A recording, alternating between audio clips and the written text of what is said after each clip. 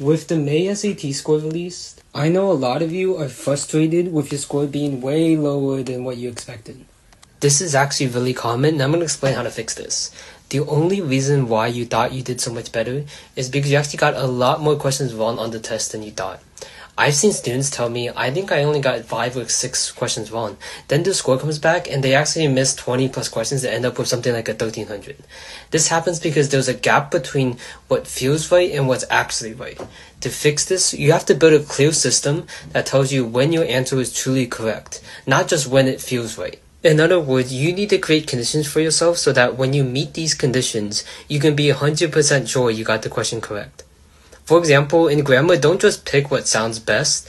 You can't be 100% confident that you got the question correct unless you pick the answer based on a specific grammar rule you know really well.